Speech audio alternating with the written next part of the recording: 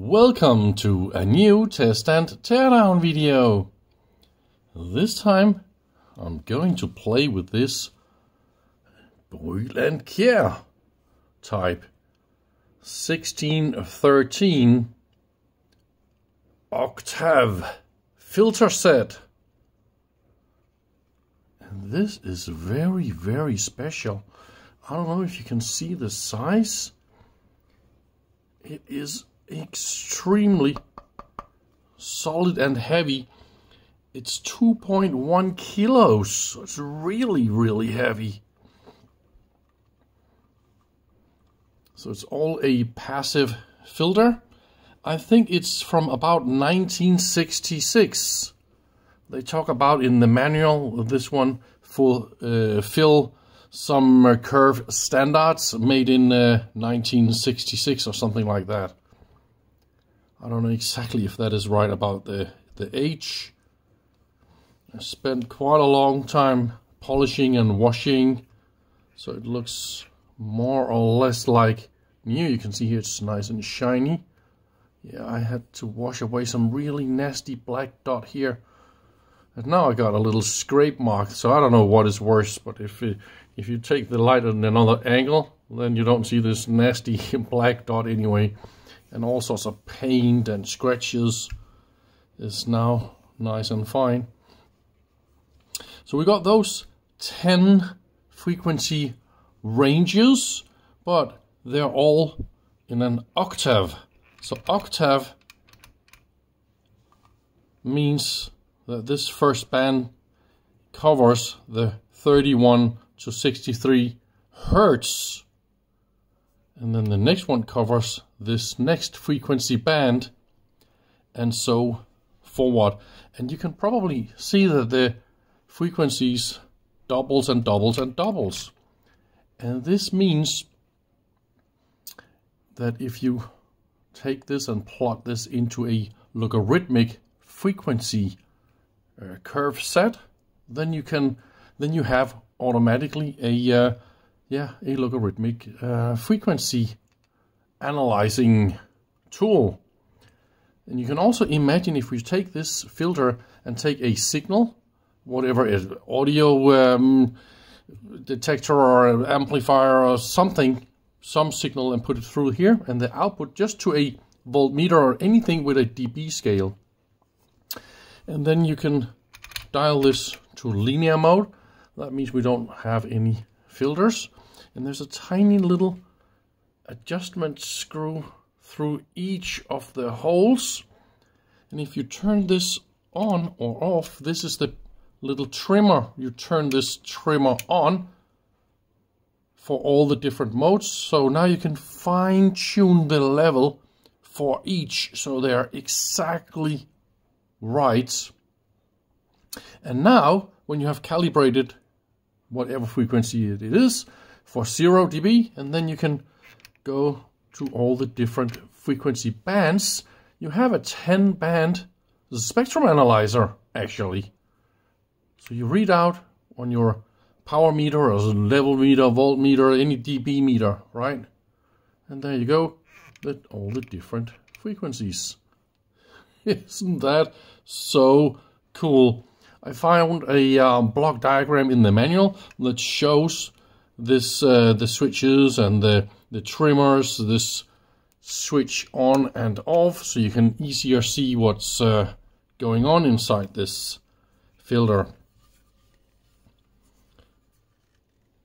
Oh, here it is. Yeah, the made in Denmark. Yay! And I think we got some different screws here. That is probably for mounting somehow.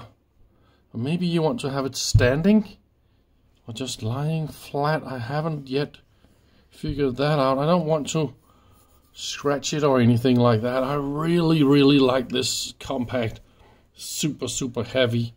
Oh, we got those two little screws here on the side, so there's probably a little handle or something like that. The connectors here, you need a little bit of a special connector, but I've cheated a little bit. You know what you can do? You can just use those silly old DC connectors here, they work pling perfectly fine.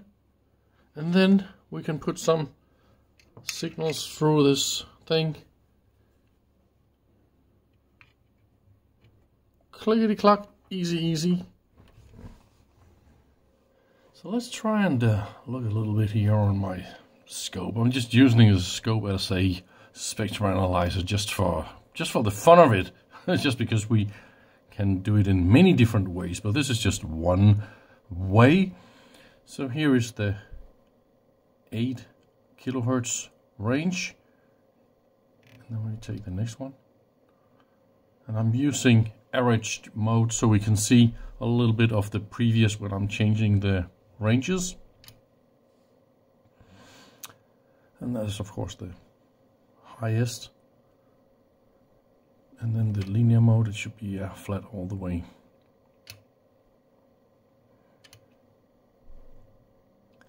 Can you imagine in 1966 using this one as a manual frequency analyzer? You can also detect harmonics with this one, of course, when you know what you have. If you have a 1 kHz signal, let's go for 1 kHz here.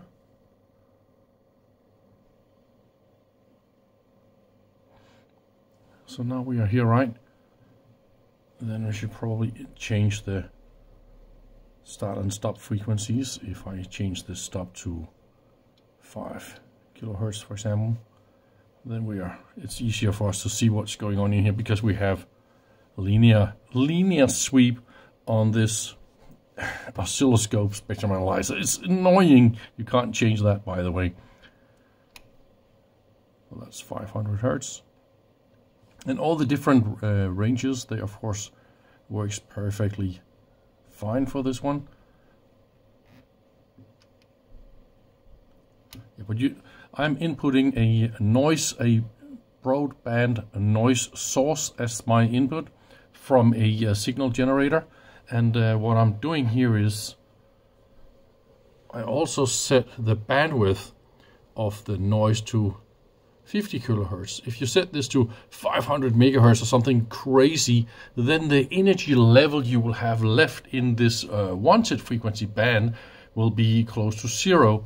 And that is, by the way, why this internal signal generator is completely useless for this, because there is no way to change the bandwidth.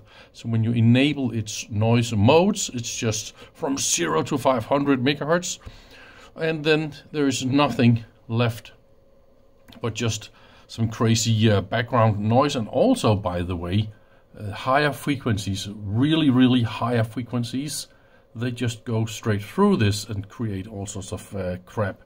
So this is of course only used for this, the audio range, plus a few hundred kilohertz probably. You can't come with megahertz, many megahertz, then it's obviously not going to work, right?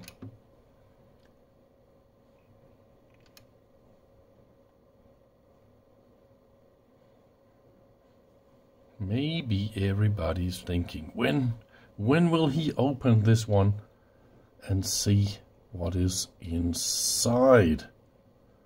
And I think we want to do that. So when we are analyzing really low frequencies, this is 125, you can see it will take a little bit of time, because you need more data in this frequency range.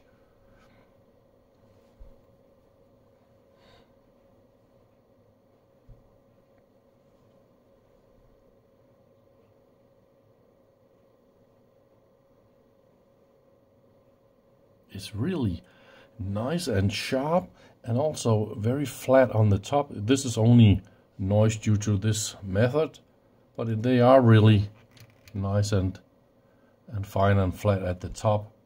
It's just really not super visual with this method. I'm sorry about that.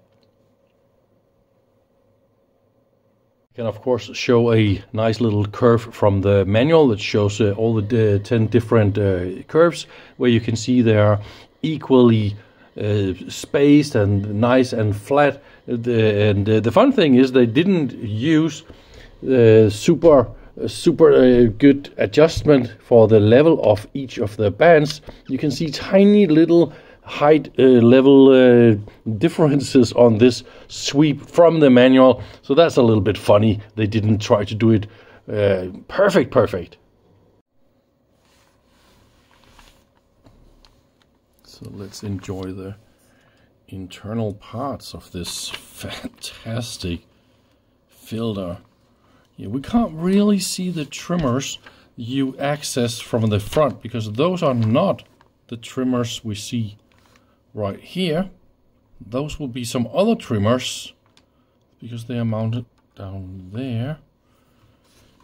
And then we got some film capacitors, resistors. We got really big, hefty inductors here, and they are multi-tapped with a lot of wires coming out of each of these. We got some numbers written on them, and everything here is, it's A1600. That will be the core material. It's probably the same for, no, this one is a 24, 22, I don't know, we can't see exactly what that is. And then we got 3 smaller ones, so that's obviously for higher and higher frequencies, and then the inductors just gets smaller. We got a lot more trimmers here. Oh, we even got a little extra inductor right there with a lot of extra wires coming out of it. Man, this is beautiful. And this switch is 3 decks right there, and then 3 more decks down there. I don't know if we can find any original sales price or the year span this device here, this unit was manufactured. I really would love to know, because it is really beautiful. And this is a good example of this unit in super mint quality. We got some, this is just the circuit board number. There's of course another circuit board down there. So I will of course put a link in the description to a manual about its use, so you can read a little bit more about this. Wow, this is nice. Damn, it's heavy. So anyway, thank you so much for watching. I hope you had a little bit of fun. If you got any questions or comments or something like that, please keep them coming. Yeah, I better put this back together, and I will of course set up something with a PC and sound card and all that, and get some nice sweeps. But for now it was just more fun just to get the scope running. Oh, they over tightened this one, so it's a little bit bent. Oops, be careful.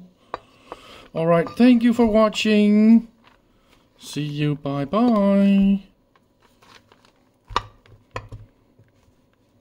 That's difficult to assemble this. Why are you so difficult?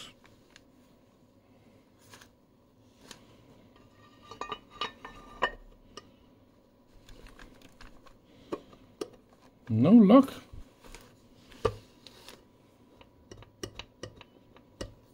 But it has to be this way.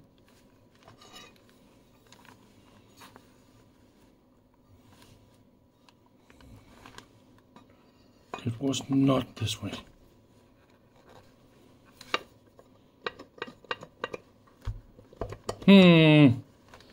I give up.